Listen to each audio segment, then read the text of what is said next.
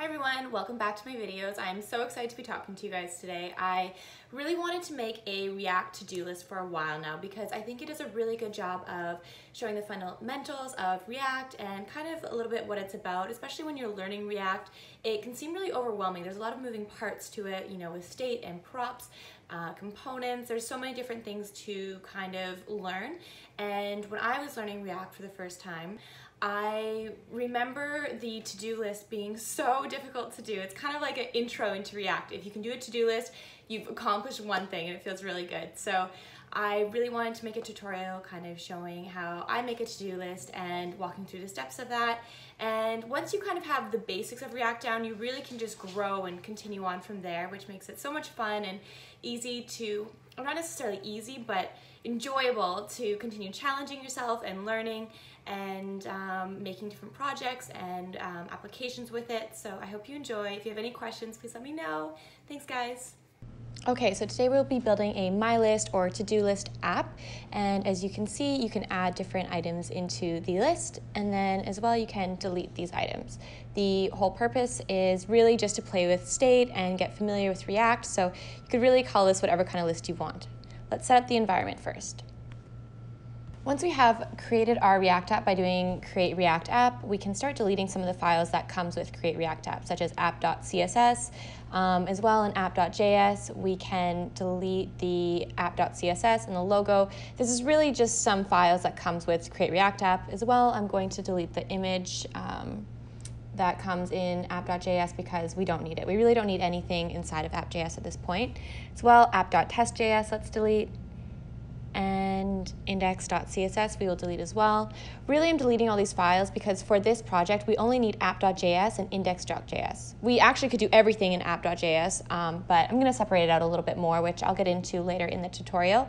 But basically, let's just start fresh, do something like hello world, and then I'm going to go into index.js and delete some of these files as well. Then I'm going to open up the terminal in Visual Studio and start the server. We can start the server with npm start, which will open up a local server, and we can go into our browser and see now we have hello world, which is really great.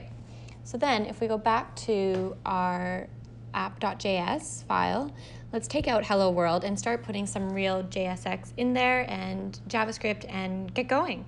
Now we can start making some JSX in our app.js file. I like doing JSX first because it kind of gives a structure as to what functions we need to create. But before that, let's do the constructor, which will contain props as well as super.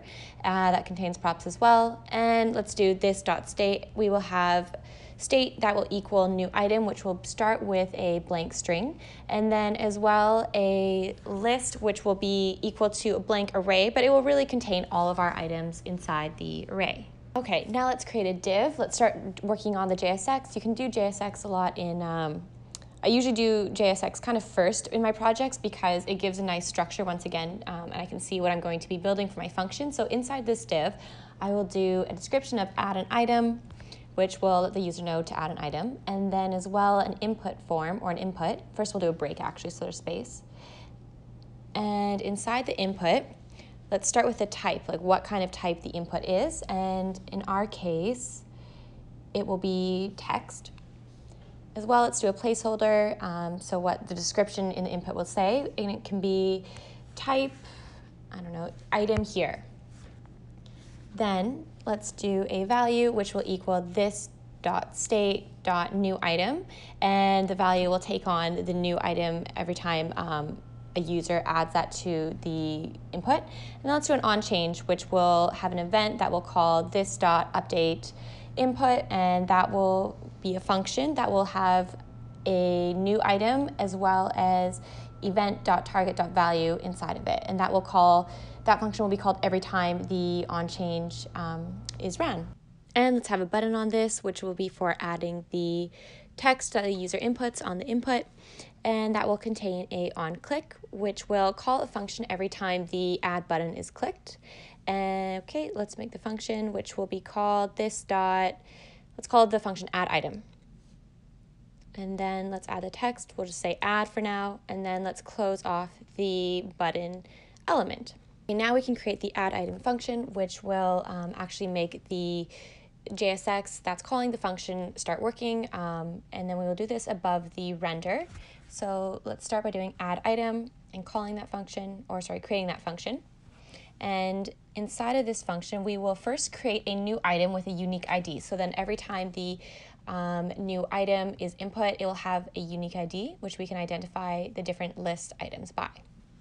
And we will do that by doing const new item, which will equal an object.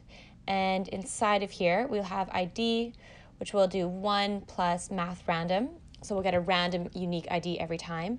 And the value of that will be this.state.newItem.slice.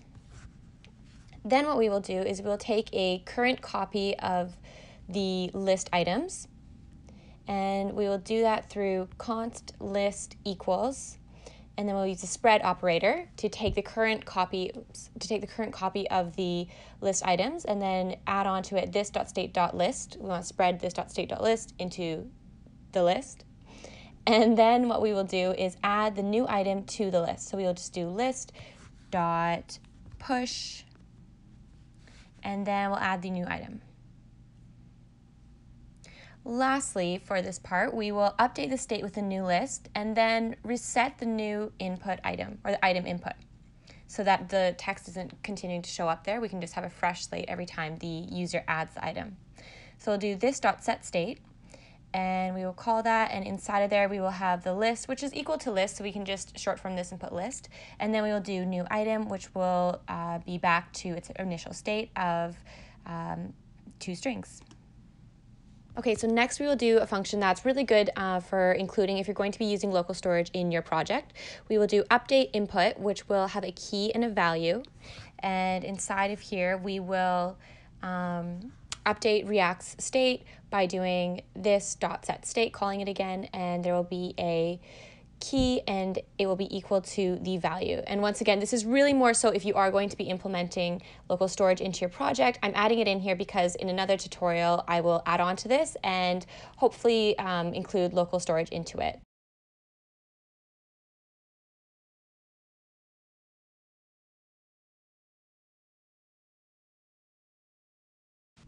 Okay, now let's create the delete item function. And when we go back to our code, actually, before we create the function, we should probably do some JSX and map over the list of current items that we already have so we know which items we actually can delete. So let's start by doing a unordered list here. And the unordered list will really take in the current state of list and map through that. So 1 second here, let's create the unordered list. And then we will do 2 curly brackets. Oops. Which will contain this.state.list.map, and we'll be mapping over each item, and we will be returning list, or if you're using map, you have to use, for each item, it will have to have a unique key. So in this case, I'm going to make the key equal to item.id, so because every ID is unique in this case. And then that will return, in the list, it will be an item.value. So the value of the item will be mapping over, and we can return that. Then we will have a button, which will, here, and we always have to have a closing tag for button. And the button will have a onClick, which will call the function delete item.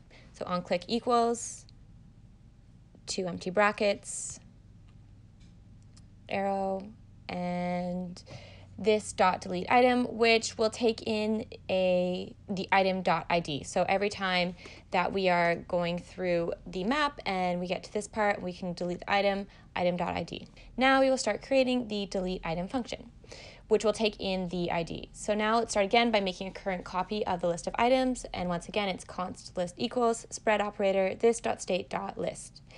Then what we will do is we will filter out the item that is being deleted. And that will be const update, let's call it updated list, which will equal list.filter, and we will call filter, which will take in an item, and the item will return item.id if it's not equal to, if it's not equal to the current ID.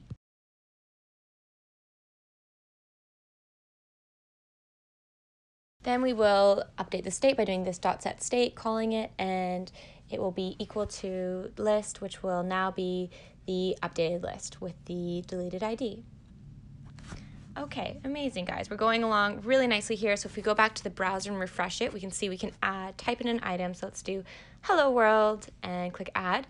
And if we click delete, it will delete, which is really exciting. So now we have completed our to-do list, which feels really good, and we got through it.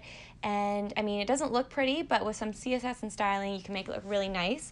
And now we know a lot of the basic functions here for creating a to-do list. I'm not going to go through styling the app with you guys because this tutorial is really more to focus on creating the functionality for a to-do list. However, I'm going to list the CSS below. And thank you guys for watching. Bye.